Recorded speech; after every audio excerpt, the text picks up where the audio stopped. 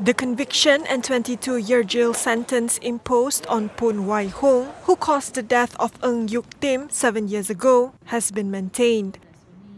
The prosecution on Thursday informed the federal court that they were withdrawing their appeal against the Court of Appeal's decision. Chief Judge of Sabah and Sarawak, Datuk Abang Iskandar Abang Hashim, together with 2 other judges, subsequently struck out the appeal. The prosecution had earlier filed the appeal against last year's Court of Appeal's decision, which set aside Poon's murder conviction and substituted his charge to culpable homicide not amounting to murder.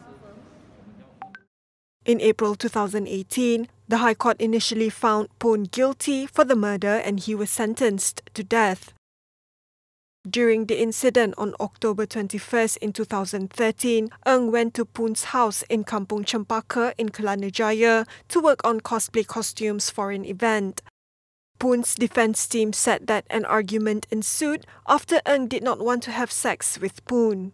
She bit one of his hands and immobilized him with a stun gun, and this led him to pushing her and causing her to fall, and her head hit a dumbbell.